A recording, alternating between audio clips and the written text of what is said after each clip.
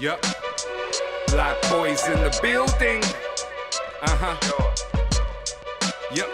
Got a demon on my shoulder talking demon time. This is demon time. Yeah, I got a demon on my shoulder. He's always talking to me. Let me tell you. I got a mind so designed for crime. Block boys in the building.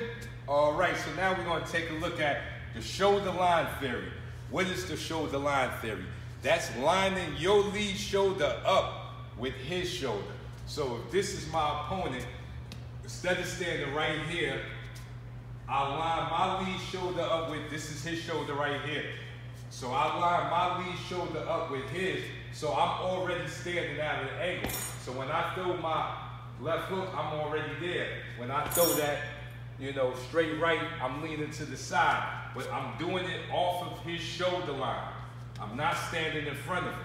What that does is make your opponent want to get in front of you. And you make him pay during the transitions of him trying to get in front of you.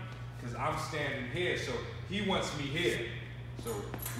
So he feels comfortable. But you stay at this shoulder line, bang, using your jab to split. And see, as he comes, now I kind of lean, I line my rear shoulder up with his rear, but I'm always off to the side.